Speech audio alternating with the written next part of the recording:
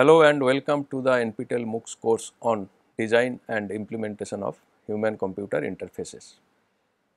We are going to start lecture number 33, where we are going to start our discussion on another stage of the empirical study, that is identification of variables. So, this comes under experiment design phase. So, as is customary, before every lecture we start with a quick recap of what we have learned and where we stand at present in the context of the overall course objective. Now, in this course we are going to learn about two things: design and implementation of human computer interfaces.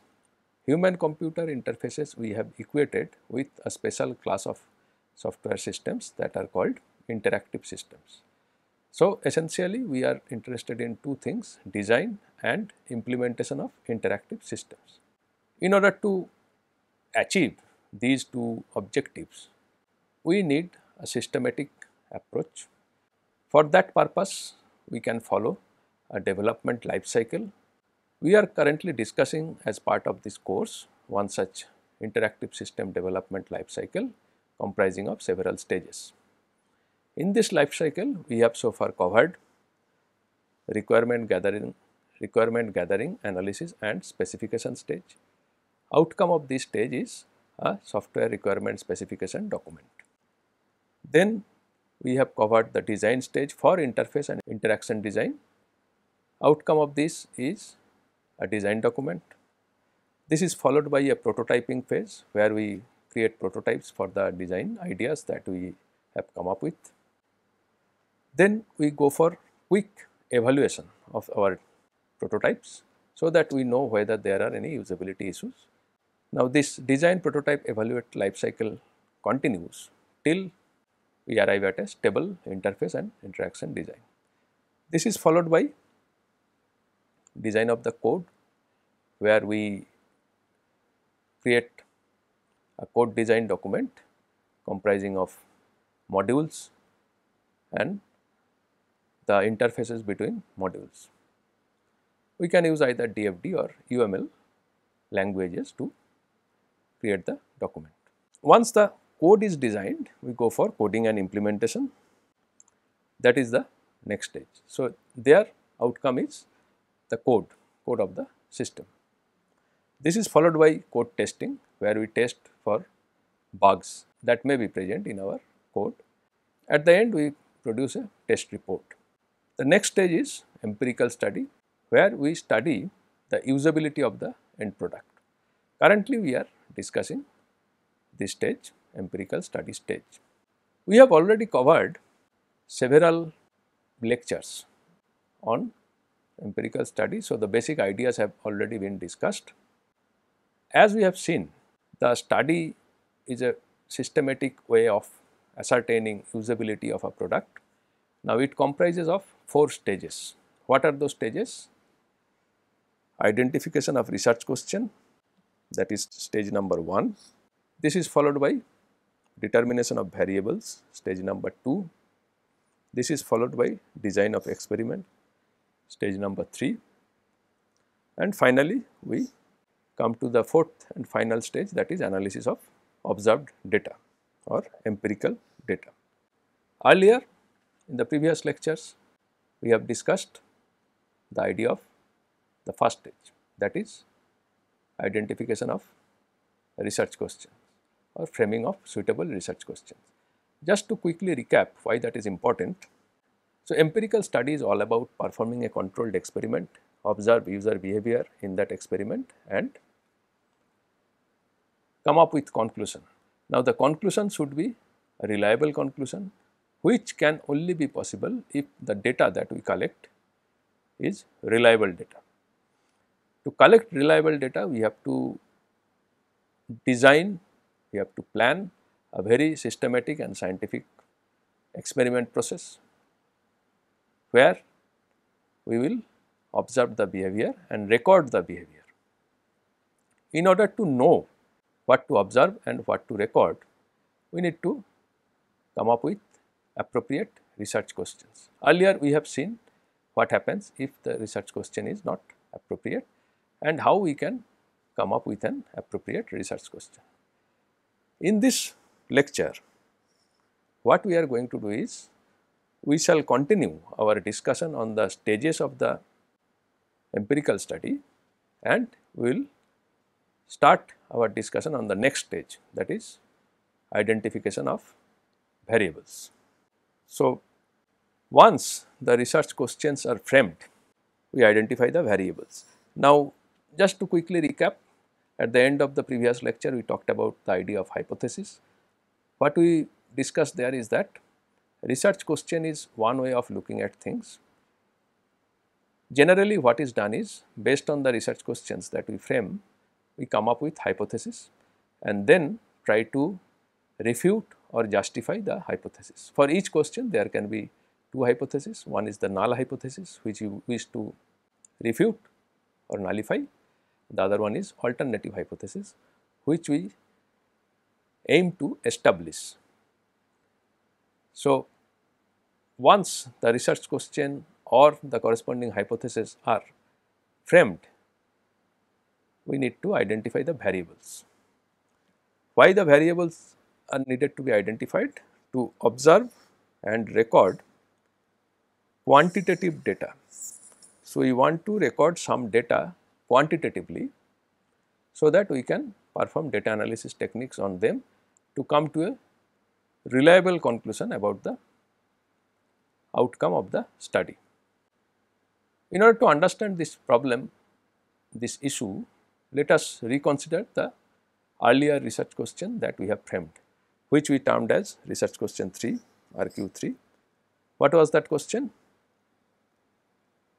Does the new interface let me enter text faster than MS Word? That was the question we framed, and we seek answer to this question in the empirical study. So, with respect to this question, what we need to do? We want to observe text entry speed for this particular research question, to answer this research question. So, here obviously text entry speed is a variable, and this variable can take values which are real numbers in this case in the form of CPM or character per minutes.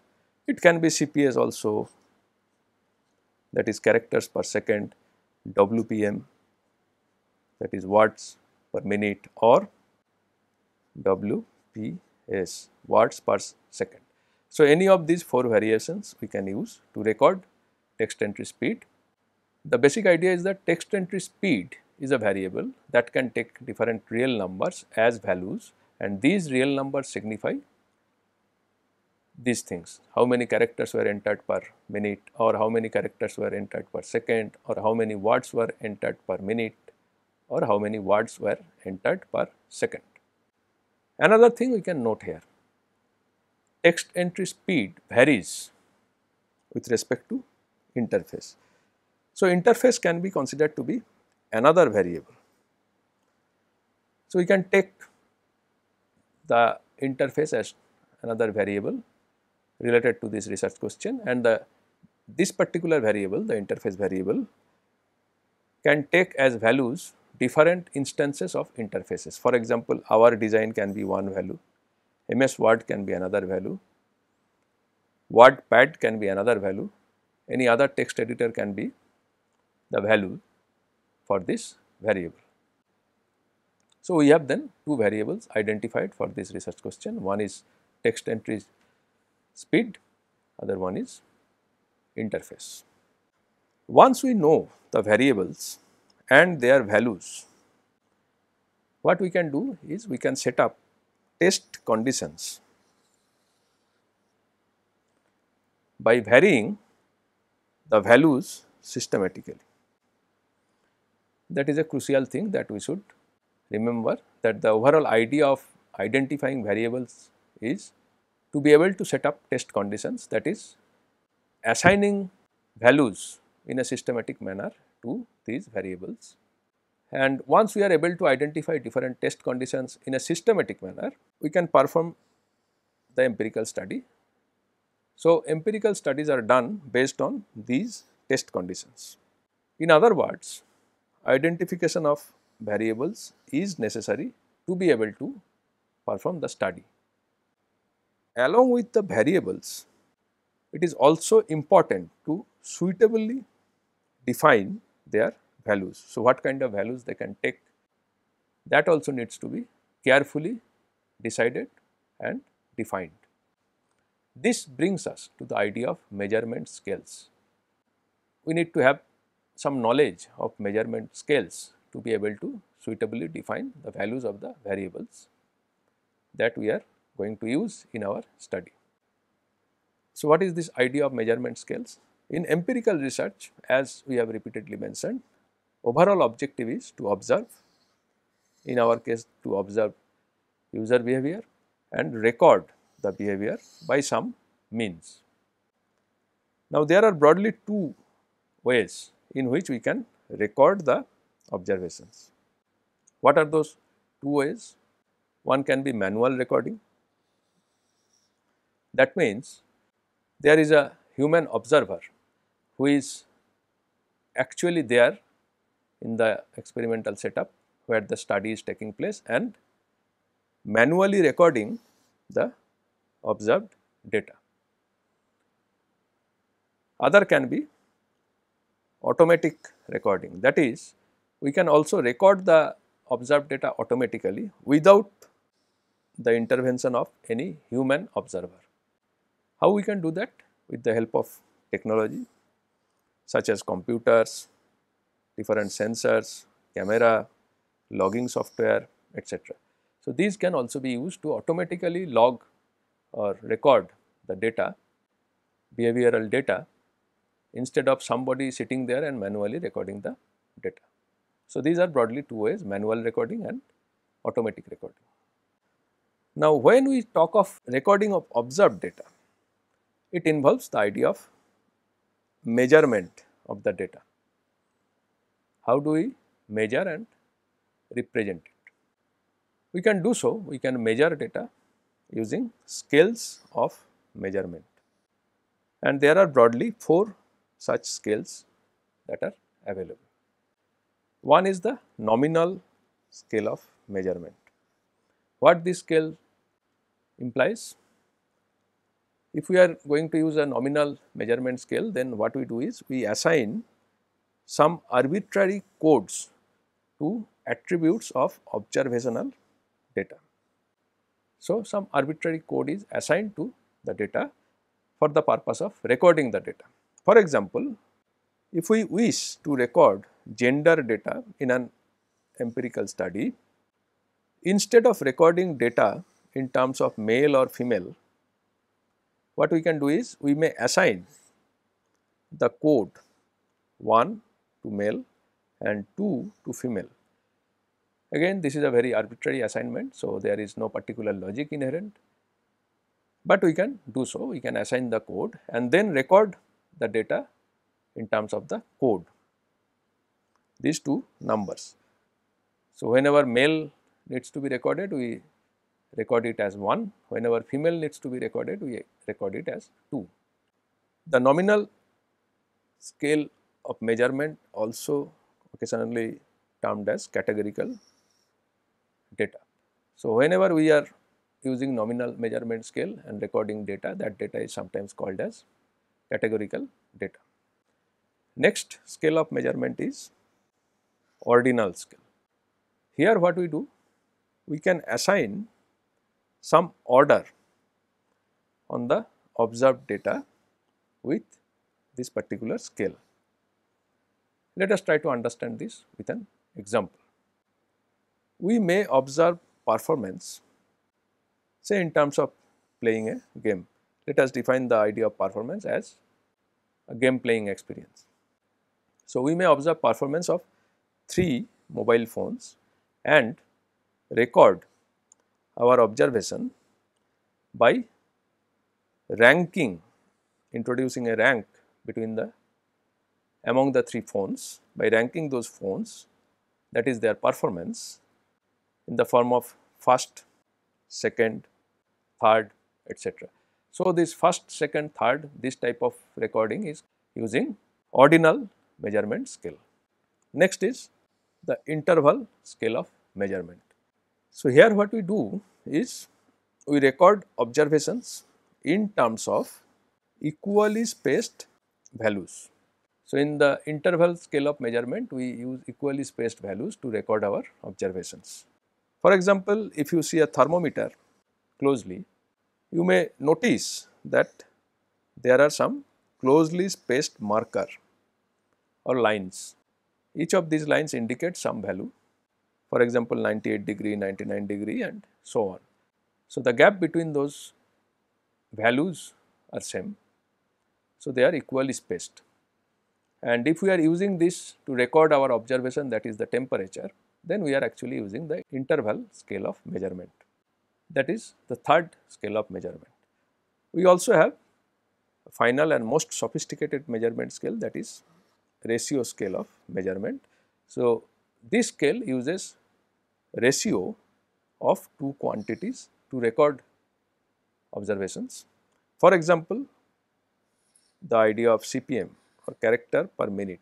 So, this is a ratio of two quantities, number of characters typed and the minutes spent on typing. So, if we take this ratio of these two quantities, then we get the data, and here we can say that we are using ratio scale of measurement.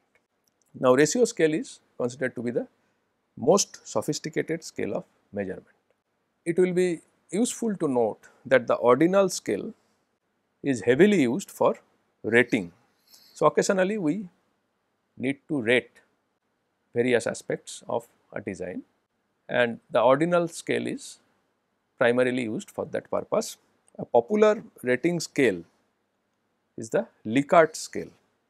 It is named after its inventor Likert, which was invented way back in 1932, and the inventor was a psychologist who came up with the idea of this scale.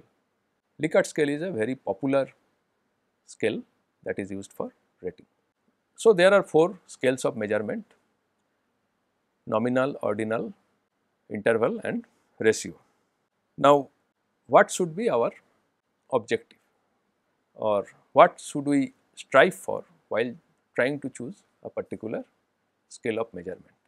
We should strive to use interval or ratio scale as much as possible. So, whenever we are trying to design some experiment and need to record data, our objective should be to design the experiment in such a way such that we can record data either using interval scale or ratio scale. That will give us a better way of recording data. Why we need to go for this type of scales? These scales support a wide array of analysis techniques as opposed to the other scales. So, one objective of collection of data is to be able to analyze them so that we can come to a reliable conclusion about the observations, about the system. If we use interval or ratio scale, then we will be able to employ a wide array of analysis techniques on the data, which can help us get to a reliable conclusion. If we use the other scales, then we may not be able to use those techniques, so it will be difficult to conclude. So, we should strive for using either of these two scales. Ratio scale is even better if we can manage with only ratio scale. Now, one more thing that you should note here is that the idea of the measurement scales is important for the observed variables only.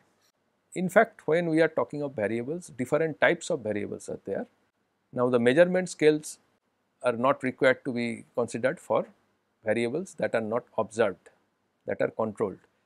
We need to consider measurement scales for observed variables only. For example, let us reconsider the research question 3 that we have seen earlier. Now, one variable there is the interface variable. It may come to you that for this variable, which scale of measurement we should use. What should be the most appropriate scale of measurement? Remember that interface variable takes value as different instances of typing interfaces. Now, we may assign arbitrarily an integer to each interface. In other words, we would be using a nominal scale of measurement as per definition of the nominal scale.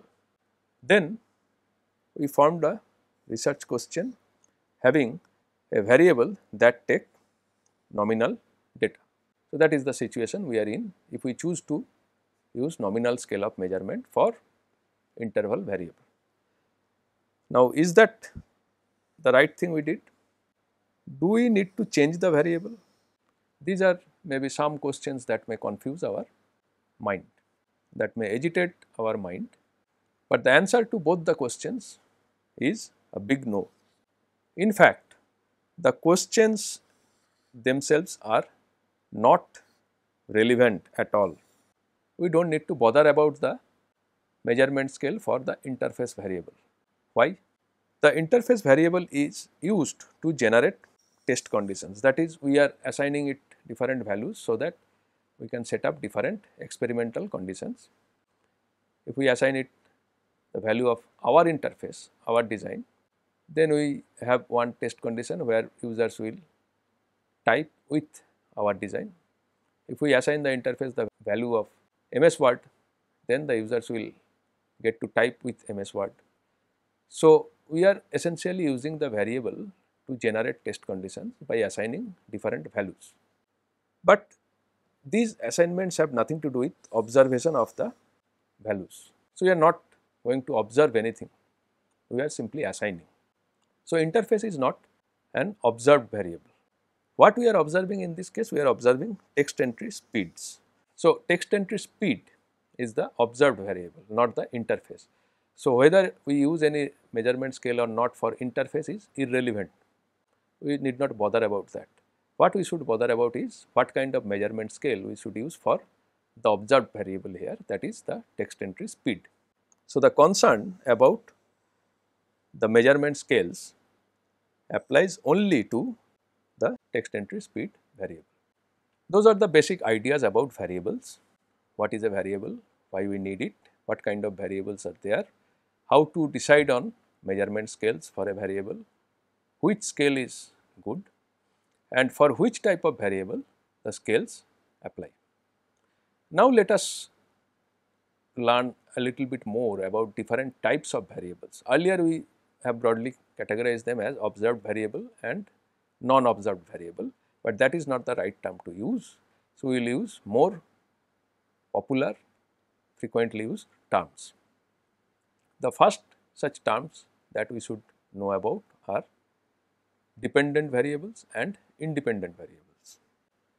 So, variables are broadly of two types. One is called dependent variable, other one is called independent variable. What are these variables? Let us try to understand.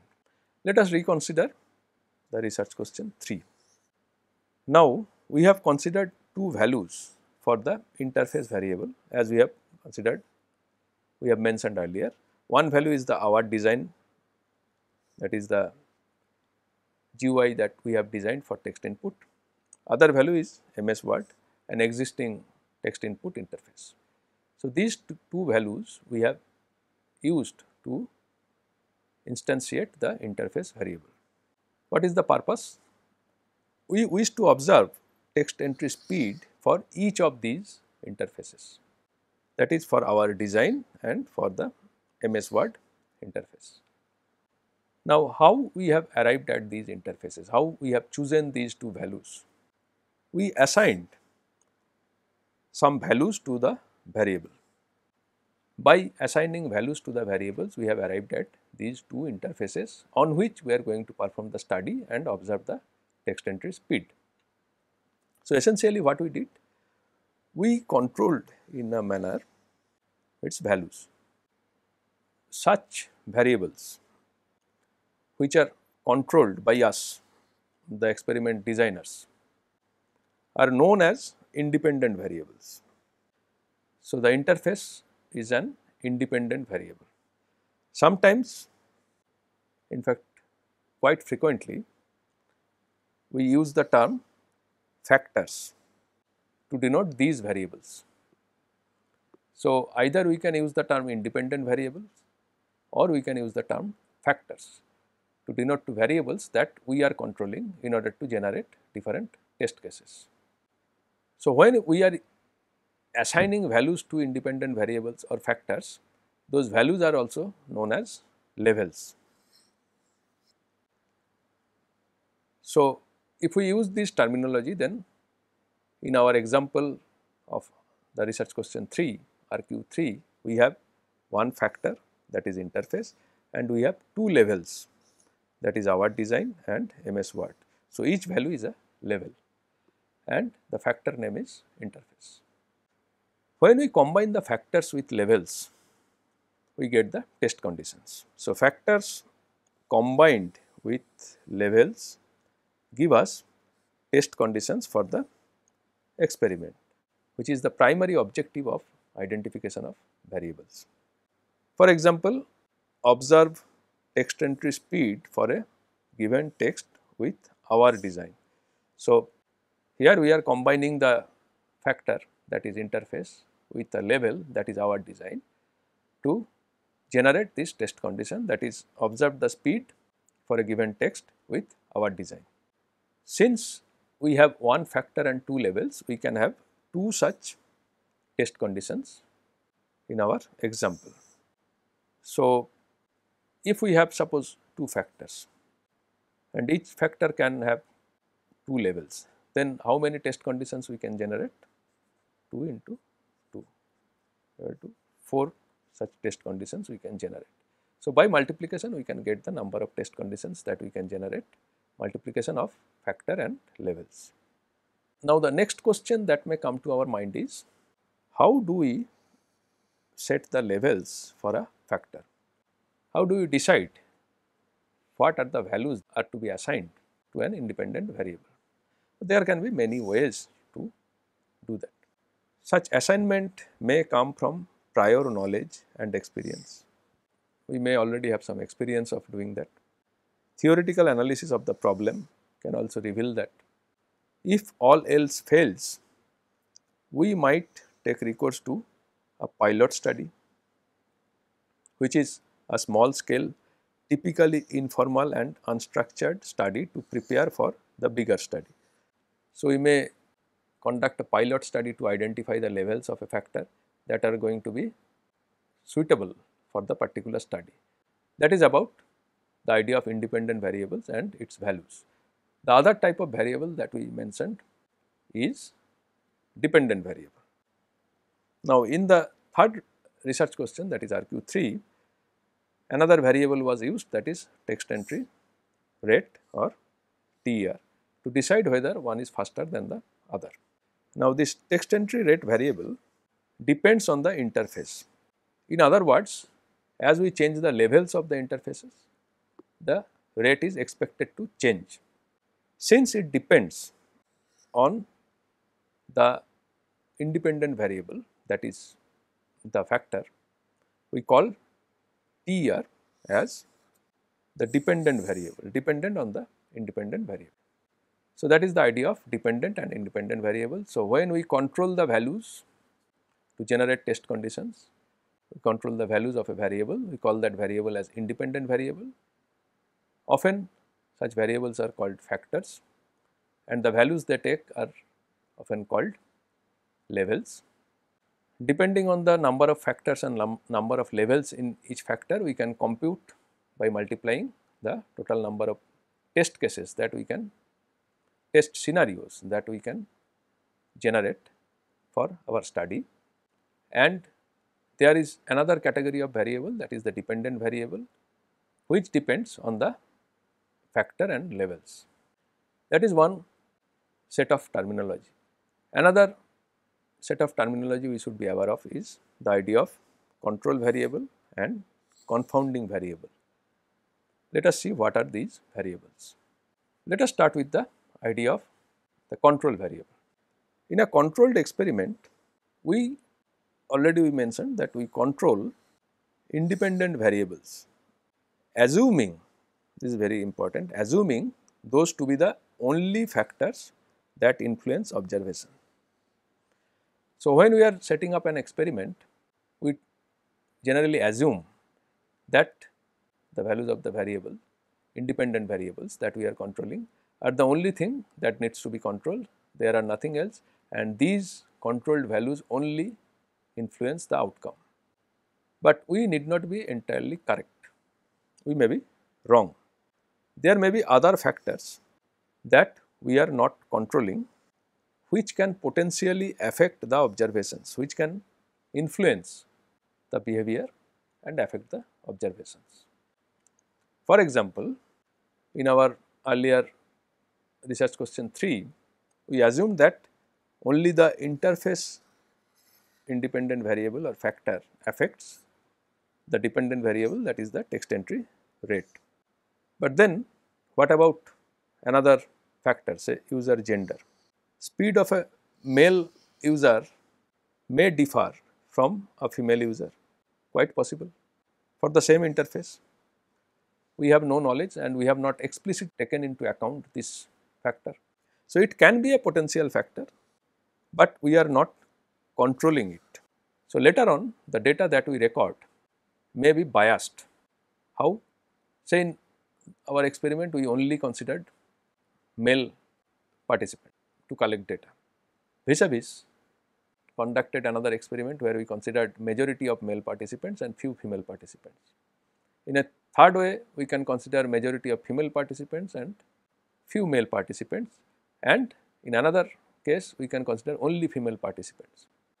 We do not know what kind of participants we are going to use, because we have no idea that the gender of participants can affect the potential outcome.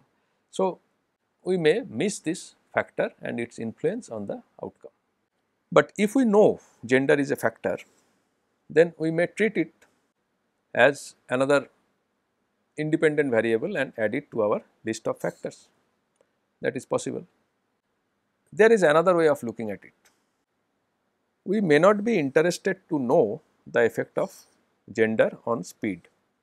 Although we know that gender may affect the speed, but we are not interested to know how it affects, unlike the earlier case where we are interested to know how a design affects the speed. So, in that case what we can do? We need not consider it as a factor, as a variable. We need not vary it. Rather, what we can do is we can use it as a control variable with a fixed value. Although we are using the term variable, we do not vary it, we keep it fixed. For example, in our experiment what we can do is we may use only the male participants or only the female participants, but not a mix of them. So, in that case we are fixing the value of gender to a fixed value, that is either male or female. Therefore, we set the factor gender to male if we use only male and use this setting for the whole experiment. So, essentially we are treating this variable as a constant value, although we are calling it control variable, but we are treating it as a constant value. Now, this can solve our problem of not complicating the experiment, but this introduces another problem which we should be aware of. That is, any conclusion that we draw based on the data that we collect from only male participants will be applicable for male participants only. So, at the end of the experiment we collected some data about this speed and then decided to analyze it and concluded that our design is faster than MS Word based on data collected from only male participants. Then our conclusion will be applicable only for male participants. It may change for female participants, because in our experiment we are not considering gender as a variable, rather we are fixing the value of the gender variable. So, conclusion will also be accordingly applicable only to the fixed value of the control variable. That is about the idea of control variable, where although it may be a variable, independent variable or a factor, we are not treating it as a variable explicitly. Instead, we are fixing a value of this variable and using that value throughout our experiment. So, in other words, We know that that can be a factor, but we are not interested to know the relationship between that factor and the outcome. Another group of variables is known as confounding variable. Sometimes what may happen is that we may not even be aware of the existence of factors other than those we already identified. So, earlier we said that there are factors that affect the outcome, that is the dependent variable. First we learned about independent variables that affect the outcome. Later on we learned about control variables that may affect the outcome. So, we are fixing their values. All these assume that we are already aware of them. Now, it may so happen that we are not even aware of presence of some variables that may affect outcome. So, then what will happen in that case? The outcome that we get without knowing that there are other variables at play may not be the exact outcome that we are looking for. Let us see one example. A very common example is the factor called the practice effect or the learning effect. This is one such variable whose presence we often do not recognize, but it affects the outcome. What is this? In the experiment for RQ3, research question 3, suppose a participant sees the two interfaces in a particular sequence. After typing with the first interface, participant gathers some experience of typing with the first interface and grows some expectations about the nature of the interfaces, because some tasks have been performed with the first interface. Now, this experience and expectations potentially affects the way the participant types with the second interface. Now, while typing with the second interface, the participant expects that the features should be at a particular place, or the layout should look something like this, or the icons should be something like this, because already the participant has experienced similar things with another interface. So, that expectations may affect the performance. Participant may spend some time looking for such things, then realizing that this is a different thing. So, eventually his or her speed of entry may get affected. So, this is called the practice effect. So, we practiced with one thing and gathered some experience with that thing. Then next, when we are asked to do or perform some tasks with some other interface, then the effect of the practice with the first interface may affect the outcome with the second interface. This is the practice effect or the learning effect. We have learned the first interface and expect the second interface to be similar to the first one, although they are different, and this affects the outcome. Now, practice effect varies with test conditions in a systematic manner.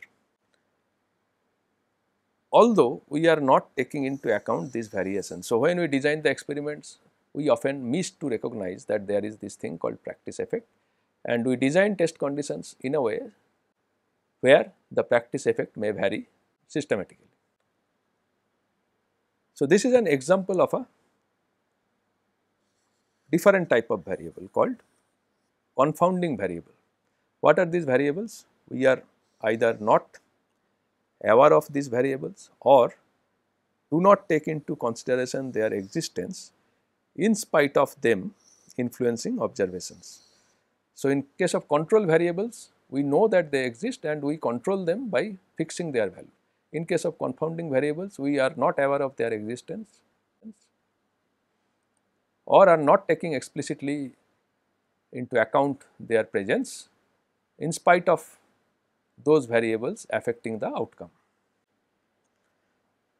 Of course, the question may come to your mind that if such is the case, if there are confounding variables and we are not taking care of those variables, then how reliable will be the data, the observation? Because as I said, confounding variables may not be known to us. So, how do we take care of it? There are some common confounding variables such as the practice effect. We already know they exist. So, there are ways to take care of those variables, and in subsequent lectures we shall learn about a method to deal with the practice effect. But of course, in general, if we are not aware of the presence of any arbitrary confounding variable, then it will be difficult to take care of it, and the conclusion that we draw may be biased and may not lead to a reliable conclusion. So, in this lecture, we have learned few things. We are discussing the second stage of the empirical study, that is identification of variables. So, what we have learned? First of all, what is a variable, why it is needed. Then we learned about measurement scales and why that is important. So, there we broadly saw that we need to bother about measurement scales only for variables whose values we are observing, rather than variables whose values we are not observing. Now, broadly we have divided variables into two groups, dependent variables and independent variables. Independent variables are also known as factors, and the values that they take are known as levels, whereas dependent variables are those that are dependent, or the value of those variables are dependent on the independent variables and their values. We have also talked about control variables, that is, there are some variables which we are aware of, which we know that they are present and they affect the outcome, but we are not interested to know about how they affect the outcome. So, in that case we simply fix their values, we treat them as constants, those are called control variables. And also we discussed about an important class of variables, confounding variables.